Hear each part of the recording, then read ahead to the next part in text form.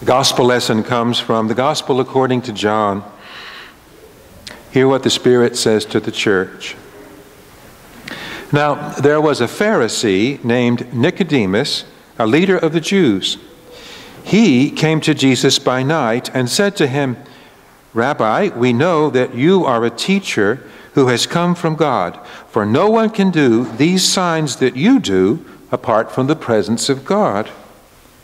Jesus answered him, "Very truly I tell you, no one can see the kingdom of God without being born from above." Nicodemus said to him, "How can anyone be born after having grown old? Can one enter a second time into the mother's womb and be born?" Jesus answered, "Very truly I tell you, no one can enter the kingdom of God without being born of water and spirit. What is born of the flesh is flesh. What is born of the Spirit is spirit. Do not be astonished that I said to you, you must be born from above. The wind blows where it chooses, and you hear the sound of it, but you do not know where it comes from or where it goes. So it is with everyone who is born of the Spirit." Nicodemus said to him, "How can these things be?" Jesus answered him, "Are you a teacher of Israel, and yet you do not understand these things?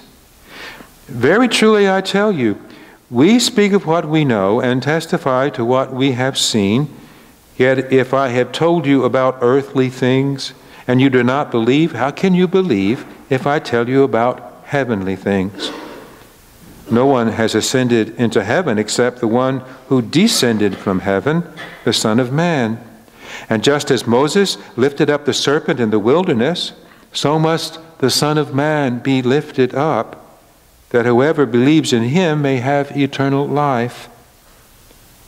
For God so loved the world that he gave his only Son, so that everyone who believes in him may not perish but have eternal life. Indeed, God did not send the Son into the world to condemn the world, but in order that the world might be saved through him." The Gospel of the Lord.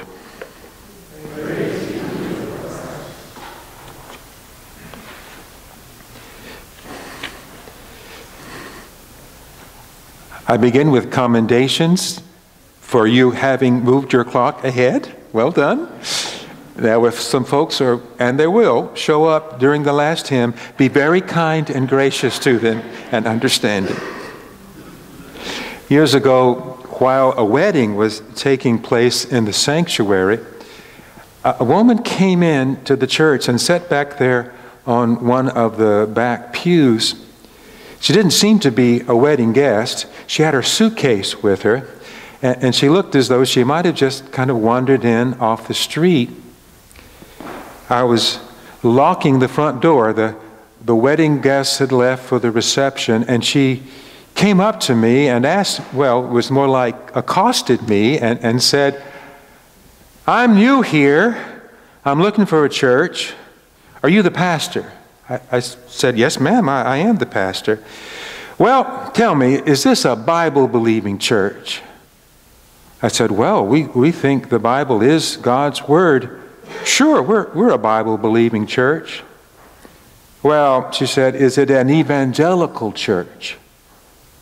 "Well, we certainly believe the story of Jesus is good news, so yes, I'd say we're an evangelical church." "Well," she said, "is this a born-again church?" "Ma'am," I said, "we take the sacrament of baptism very seriously. We believe that to be baptized is to die with Christ and to be raised to new life with him. So I would say we are an evangelical, Bible-believing, born-again church." And she looked at me, dressed as I was that day in a black Geneva gown and preaching band. She just said, "Well, it sure don't look like one to me." Every 3 years, like clockwork, we enter this conversation that Nicodemus has with Jesus in John's Gospel. Nicodemus is that Torah expert who wants to know more about Jesus and what his message is. And unlike some of his learned colleagues, he is not someone who asks Jesus loaded questions in order to try to prove that he's a fake prophet. No, Nicodemus seems genuinely interested in who Jesus is and what he represents. Now it's true, he comes to Jesus by night, probably to avoid being spotted with an unlicensed, non-tutored, non-tenured, homegrown prophet from Nazareth. As a respected member of the academy, he certainly doesn't want to be seen with certain people. Still, unlike his colleagues, he seems not to be able to dismiss Jesus out of hand. There's something about Jesus, something that he can't quite put his finger on, and he is willing to take a little bit of a risk. So it turns out that Nicodemus, for all his advanced education, is in the dark in more ways than one. There are a couple of things you need to know about the language used in this passage of John's Gospel. Little subtleties embedded in the Greek text that don't come over right away in English. The first is a switch in the text between the singular second person and the plural second person. In other words, between you and y'all. It happens about halfway through the conversation. Jesus stops saying you and starts saying the plural you, which is y'all. It's as though he's inviting all of us into this conversation that he is having with Nicodemus. And the second thing you need to know is the Greek word anothen can mean again, it can mean anew, it can even mean from above. In fact, in Matthew's Gospel, when Jesus is dying on the cross and breathes his last breath, Matthew says the curtain in the temple is torn anothen, from the top to the bottom. Jesus says to Nicodemus, no one can see this kingdom of God unless one is born anothen. And Nicodemus takes that to mean again, which makes no sense to him, and he says as much. How can anyone be born after having grown old? Can one enter a second time into the mother's womb and be born? A pastor friend of mine was reading this story to his little girl Ellie, who was about 5 at the time, and with them was Ellie's little brother, who was about 6 months old.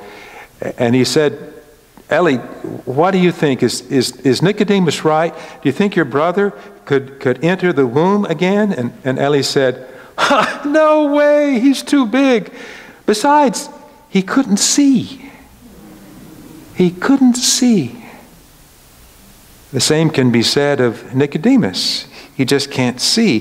He can't understand what all this talk about being born anothen might mean. Born from above, born again. Nothing fits into his predetermined frame of reference. His excellent theological education is getting in the way of learning something new. This kind of thing happens all the time in John's Gospel, as you probably know. Jesus operates on this plane while everybody else is stumbling along on another plane. Nicodemus is concerned with precise definitions and clear meanings.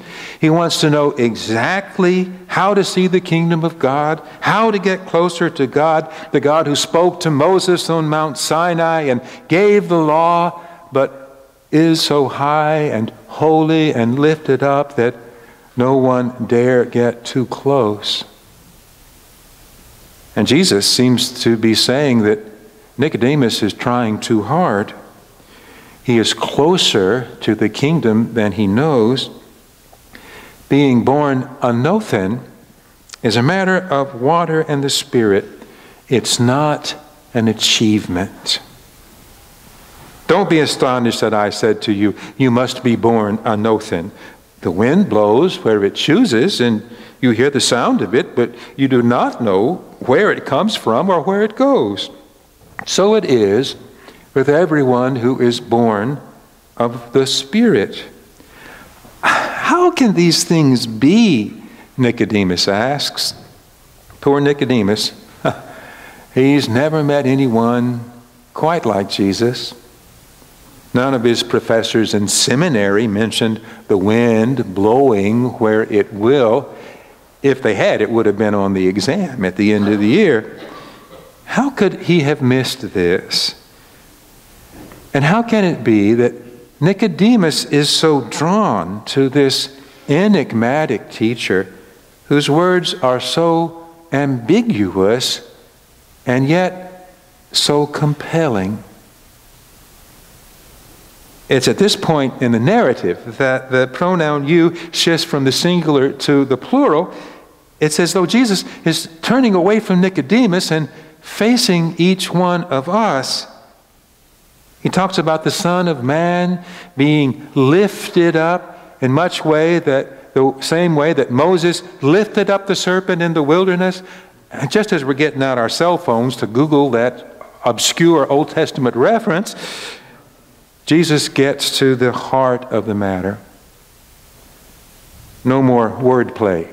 No more need to look something up. Put down your cell phone. Look Jesus in the eye. He's talking now about love.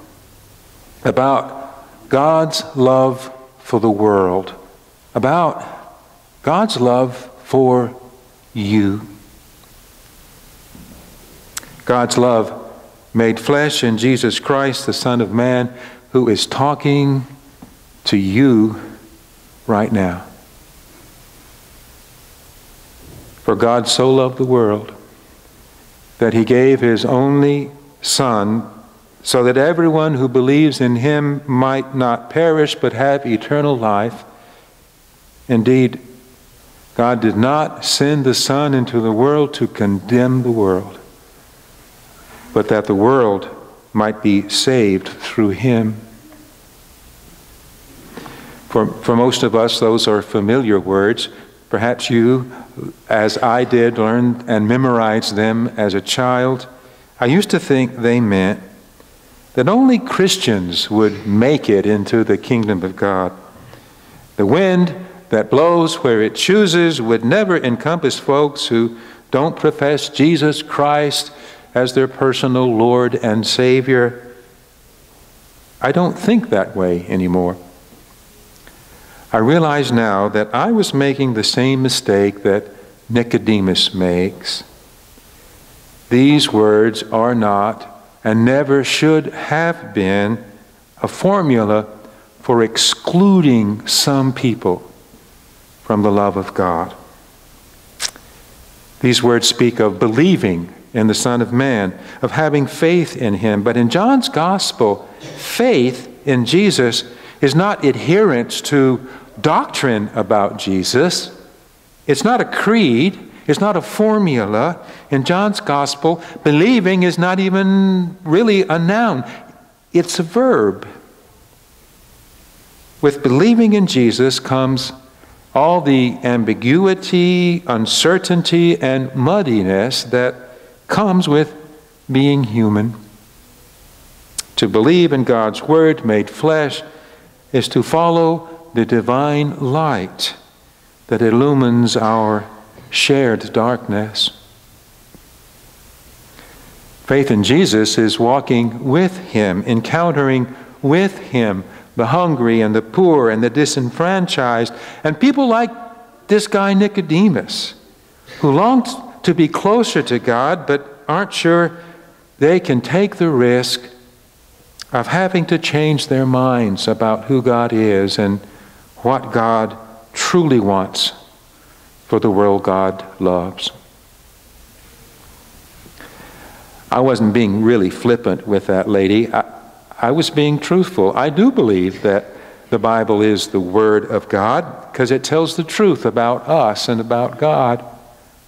I do believe that the news of God's Word made flesh is good news, and that makes me an evangelical.